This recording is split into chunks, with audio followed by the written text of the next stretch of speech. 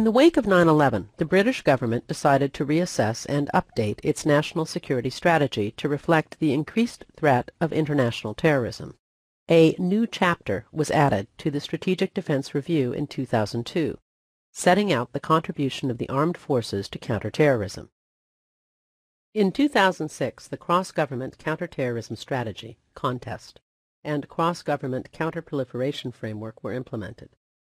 The Office of Security and Counterterrorism, OSCT, was established within the Home Office in 2007 to provide policy oversight of CONTEST across government ministries. A new strategic framework for the Foreign and Commonwealth Office was formed in 2008, emphasizing the fact that national security also significantly depends on work with other nations. Throughout this review process, the British government regarded its counterterrorism strategy as a national policy, which incorporates economic, educational, and social policy and foreign affairs, as well as purely defense, security, and intelligence matters. The policy realistically acknowledges that there will be more attacks and that 100% security cannot be guaranteed. Significantly, it also stresses the importance of hearts and minds.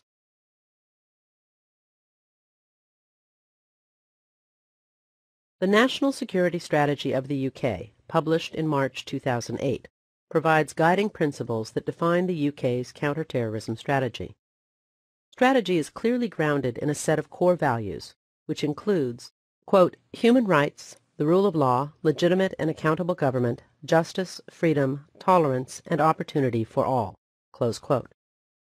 To reiterate the UK's objectives and certainty of risk, quote, at home our aim should be that people are able to go about their business without fear and with a reasonable assurance of safety. Some risk is inevitable, and the government's role is to minimize and mitigate it, close quote. Whenever possible, Her Majesty's government will tackle security challenges early. Quote, the most effective way to reduce the long-term threat from terrorism is to tackle the causes of violent extremism both at home and overseas. Close quote. Overseas, the government favors a multilateral approach. Quote, the threats and drivers are increasingly transnational and demand a transnational response. Therefore, UK supports action by the UN, EU, NATO, IMF, and World Bank to address international terrorism. However, partnership with the USA is UK's most important bilateral relationship and central to our national security. Close quote. At home, Her Majesty's government also favors a partnership approach. Rather than strictly military, police, intelligence, and security agencies, quote, the changing nature of the threats and risks and our improved understanding of the best way to respond to them demand broader partnerships with owners and operators to protect critical sites and essential services, with business to improve resilience, with local authorities and communities to plan for emergencies and to counter violent extremism, and with individuals where changing people's behavior is the best way to mitigate risk, close quote. Within government, a more integrated approach must be developed. Quote, the major security challenges require an integrated response that cuts across departmental lines and traditional policy areas, close quote. The UK government will retain strong, balanced, and flexible capabilities. Quote, Her Majesty's government continues to invest in a wide range of capabilities for dealing with the immediate threat from intelligence to policing to greater resilience, close quote. Her Majesty's government will also continue to invest, learn, and improve to strengthen its security. Quote, we recognize that we need to continue to invest and improve, to monitor the effects of our policy and actions, and to learn from our experience, close quote. The 4 Ps constitute the core of British counterterrorism strategy. 1. Prevent. Counter radicalization as the cause of violent extremism. 2. Protect. Defend critical national infrastructure and the UK's borders. 3. Prepare. Develop a response to any terrorist attack in the UK. 4. Pursue. Detect, disrupt, and prosecute terrorists at home and abroad. Each of these strands will now be examined in greater detail. The first strand of the UK's counterterrorism strategy is prevent. Prevent begins with fighting for the hearts and minds of young teens in Muslim communities in the UK. Will they become law-abiding citizens or suicide bombers by the time they reach 18? Local community engagement is critical to reduce tensions. Regional and local government, local police, volunteer and community groups, faith groups, education, art, and media all play roles in PREVENT. Their interaction with local Muslim communities in the UK must be highly sensitive to their religious, economic, political, and social concerns. The government's domestic policy regarding economics, the criminal justice system, health, and education all significantly influence radicalization within the Muslim community. UK foreign policy, particularly regarding Iraq, Afghanistan, Pakistan, Syria, and the Middle East, is crucial to the prevention of homegrown extremism.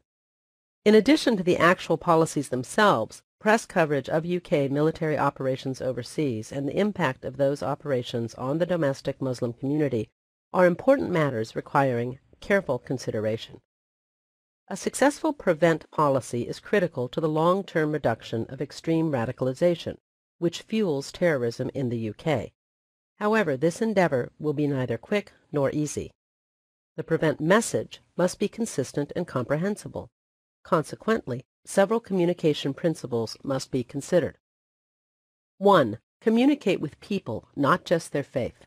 Islam cannot be blamed for terrorism. Rather, the Muslim community must support moderate leadership and isolate extremism. 2.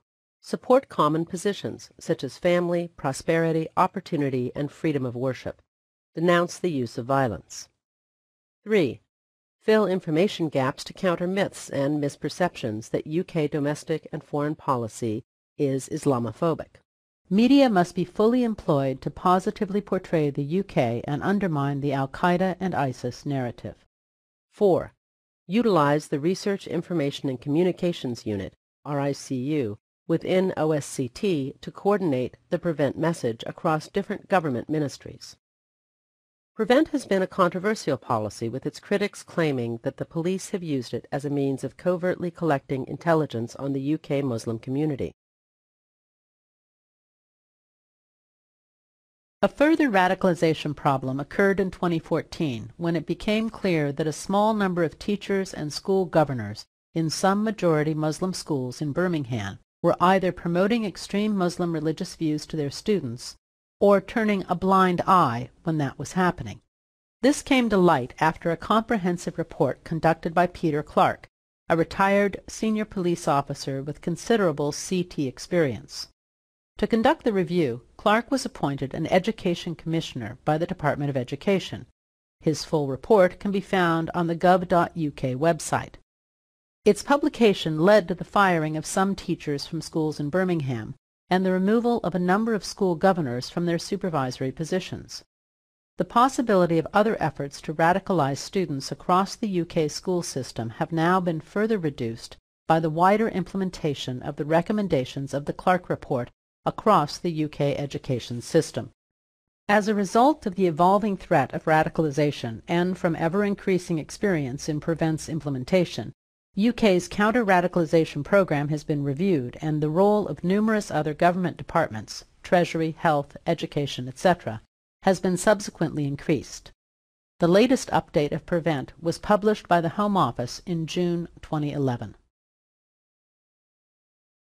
An increasingly significant aspect of PREVENT has been the development of UK's approach to individual de-radicalization. This is named the Channel Program. Channel provides schools, colleges, universities, health professionals, and local authorities with a reporting option if they observe a student, patient, or employee who may be on the path of radicalization. Channel does not involve a subsequent investigation by intelligence or police agencies. Instead, Channel is staffed by social service professionals, psychologists, and moderate religious scholars who can stage an intervention with the individual who has been assessed as being at risk. Hopefully, their interaction with the individual can answer the religious, social, and cultural queries that may have been propelling the individual toward terrorism. After a slow start, Channel is now a fully fledged element of PREVENT. For instance, in 2015, Channel received 1,809 referrals. Of this number, after subsequent review, approximately half required interventions with the individuals of concern. To date, none of these individuals appear to have continued to be radicalized, and none have been subsequently arrested for terrorism. Of course, it is inevitable that eventually a few will be. But regardless of the program's failure in their individual cases, the overall success of Channel has reduced the development of terrorism in UK and undoubtedly saved lives. The second strand of the UK's counterterrorism strategy is protect. In comparison to prevent, protect is slightly easier to implement for several reasons. To begin with, Her Majesty's government has considerable experience protecting key points following the Irish Troubles. In addition, the UK's national infrastructure, which delivers essential services to the British population, covers 9 distinct sectors: food, communications, transport, energy, water, health, government, emergency services, and finance. Finally, there are 565 critical key points in the UK, whose security is coordinated by the Centre for the Protection of National Infrastructure, CPNI. CPNI serves an important function in Protect. It is located in the British Security Service, MI5, and is staffed by security service officers and sector experts. CPNI can therefore respond rapidly to new threats revealed by intelligence, such as a liquid explosive threat against aircraft, which emerged in 2006. UK Protect policy is not driven by threat. CPNI determined threat to be too broad and inaccurate, and every installation in every sector considered itself a key point. Instead, CPNI developed an impact-driven, vulnerability-focused, and threat-informed approach, which rates each key point on a criticality scale in the event of its loss. This scale rates the impact of each key point on a scale of 5 down to 0. Sector significance and impact on the UK population are key considerations in determining the rating of an event when applying this scale. Category 5 describes catastrophic events. Category 4 events are considered severe. Category 3 events are characterized as substantial. Category 2 events, significant.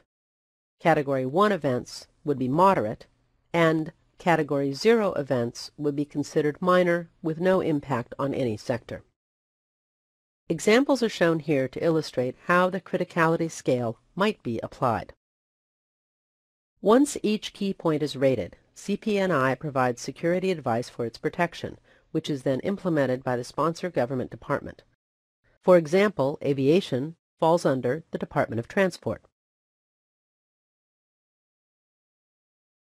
During the years of Irish terrorism, the UK's infrastructure was frequently attacked. In response, a series of pragmatic principles emerged. Identify the critical facility that must be protected in each key point. For example, an attack on a single oil pipeline at an oil refinery is not critical, but the loss of the control room running the whole refinery might be. Defend in depth and identify external vulnerabilities. Security defenses, such as CCTV cameras, fences, and locks, only buy time for a reaction force to respond. Are there contingency plans in place for that reaction, and are they regularly rehearsed? For example, is there an emergency generator plan? Staff is the greatest vulnerability at a key point. Who needs to be vetted, and what are the access controls? Protect is generally the most visible aspect of a nation's counterterrorism policy, as security measures are placed around key points. Often the key to a successful Protect policy is the secure exchange of intelligence and security information throughout the commercial world. Protect also brings other issues into play. CPNI shares threat intelligence via sector information exchanges. These are CPNI-sponsored meetings of security representatives from the leading commercial companies in that particular sector. They are briefed on the latest threat intelligence based on the traffic light system, in which the colors red, yellow, and green correspond to different levels of intelligence sensitivity as follows. Red, for their information only, cannot be shared with colleagues. Yellow, need to know but can be passed to other colleagues as necessary, and Green, can be widely disseminated among company employees. An additional facet of PROTECT is the widespread use of closed-circuit television, CCTV. Approximately 25% of the world's CCTV cameras are in the UK. However, their use is not considered a major civil liberties violation by the general public. In support of counterterrorism investigations, the PROTECT network run by CPNI can be a significant source of intelligence for MI5. The police-run National Counterterrorism Security Office is co-located with CPNI. This office runs the Counterterrorism Security Advisors, CTSA, network in every police force across the UK. The CTSAs identify and assess local critical sites, develop security plans for those sites, and promote PROTECT awareness within their force. They also receive comprehensive training in IED preparation, CBRN threats, vulnerable site surveys, and integrated security systems. After the London bombings on July 7, 2005, CTSAs were additionally tasked with reviewing security at local, crowded places. Through the CTSAs, the National Counter-Terrorism Security Office, NACSO, sponsors a series of tabletop exercises which brief commercial businesses on how to protect themselves against the threat of terrorism. These exercises include Project Argus, which specifically considers the security of a shopping mall. Another NACSO initiative is Project Griffin, an IT-based threat dissemination network which circulates unclassified security information to the business community. As a result of CPNI and NACSEP's efforts, protective security is now widely practiced throughout the British business community. The security blanket established around the London Olympics of 2012 was the most complex in UK's history. It took over 3 years to plan and involved every aspect of PROTECT. The event took place at over 30 sites around the UK, as well as in the sporting venues of London.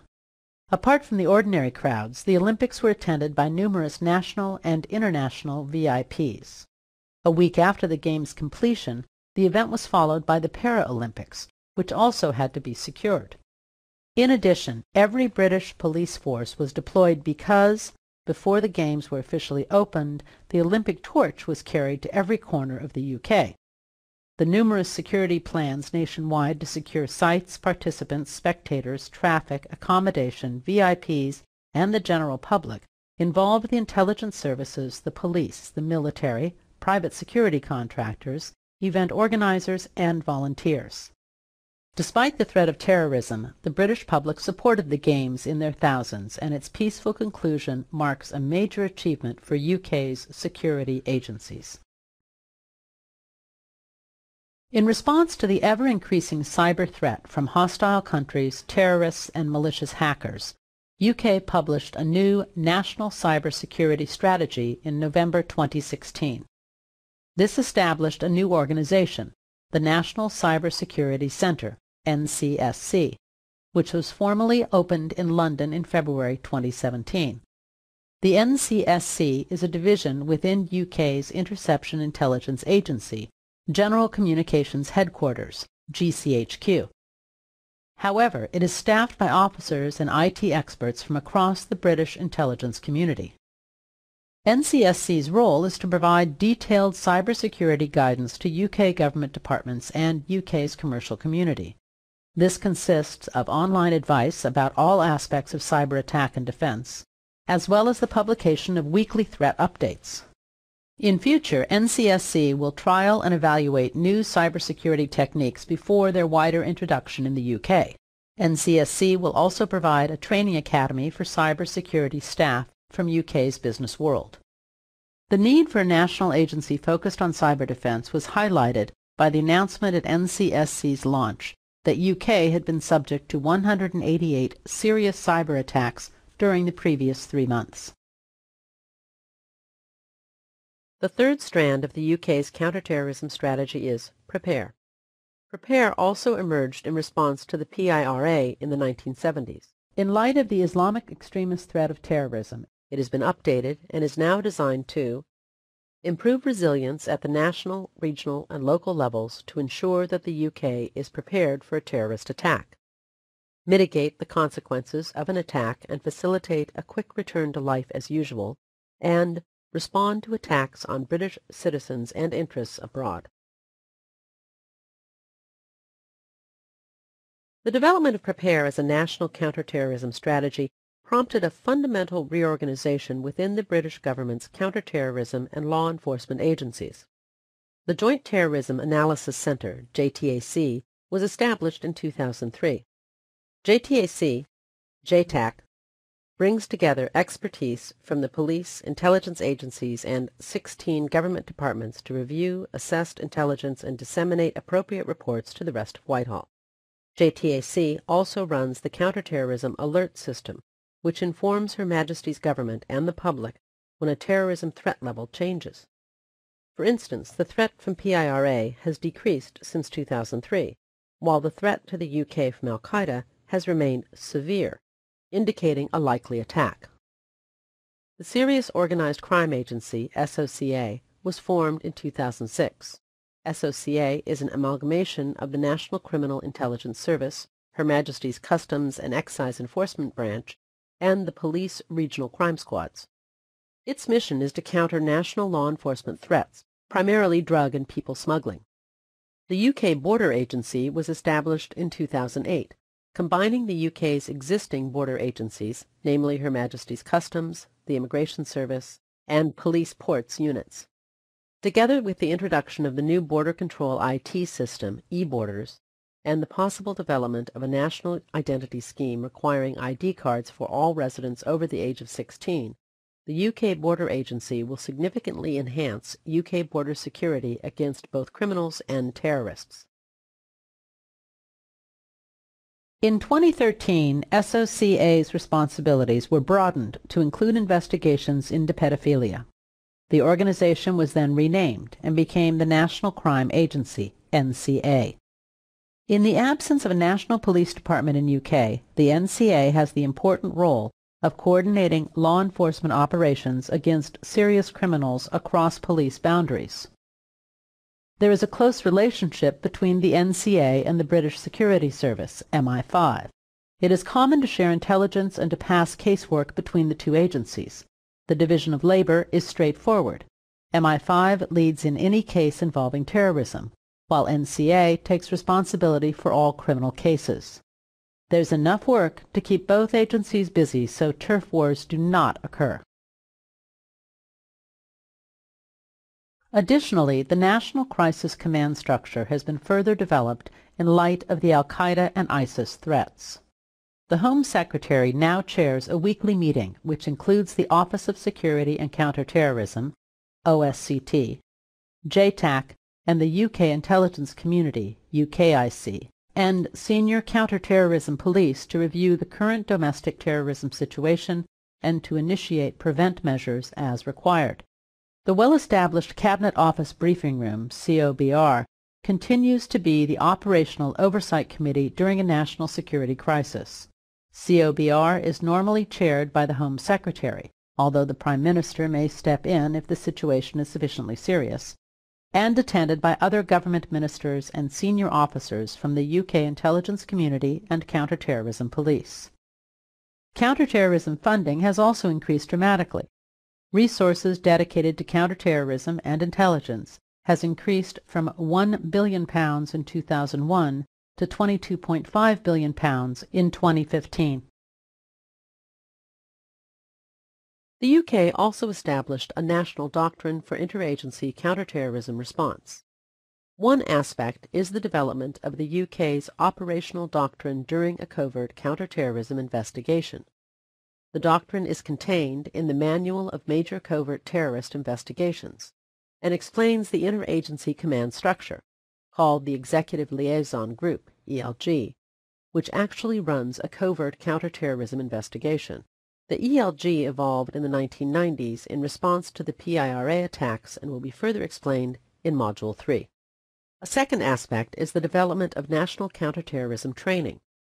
MI5 provides counterterrorism briefings on threat, and the UK's operational doctrine for police chief constables, assistant chief constables, officers in the Police Senior Leadership Development Program, and police senior officers on the Strategic Command course. There are formal MI5 counterterrorism courses for senior line managers, as well as all heads of police special branches, SB, and counterterrorism units, all junior SB staff, all junior police officers who may man a counterterrorism operations room or intelligence cell, and those officers who may attend an ELG. MI5 provides police with specialist training in source handling and technical operations for counterterrorism operations. MI5 also provides police with 2 tabletop exercises, which discuss the covert, pre-arrest, and overt, post-attack scenarios. Additionally, MI5 offers a range of protective security, personnel security, and physical security courses for policemen in response to the threat from counterterrorism and espionage. The third aspect of the National Doctrine for Interagency Counterterrorism Response is the development of major incident procedure manuals. These have been prepared in each major UK city and establish the respective roles and responsibilities of the various emergency services, local authorities, and the military in the event of a terrorist attack. The manual for London was prepared by the London Emergency Services Liaison Panel and in 2015 was in its 9th edition. The UK recognizes the serious threat posed by weapons of mass destruction. However, it considers WMD preparedness to be just one facet of the national counterterrorism strategy as a whole. Separate CBRN divisions have not been established within MI5 or the police. Instead, civilian and military experts would be called upon if a WMD situation were to occur. The UK's approach to the WMD threat is 1. Dissuade. Diplomatically persuade countries not to acquire, develop, or contribute to the spread of WMD and related materials and expertise, which could eventually get into the hands of terrorists. 2. Detect. Expose attempts by states and terrorists to develop or acquire WMD capability. 3. Deny. Refuse terrorists or unfriendly states access to WMDs and the necessary materials, equipment, technology, and expertise to develop them. 4. Defend. Facilitate the development of appropriate operational responses to CBRN incidents. This ranges from the installation of detection devices at ports to the deployment of specialist military units to support police in the wake of an attack. The final strand of the UK's National Counterterrorism Strategy, Pursue, will be considered in the third module.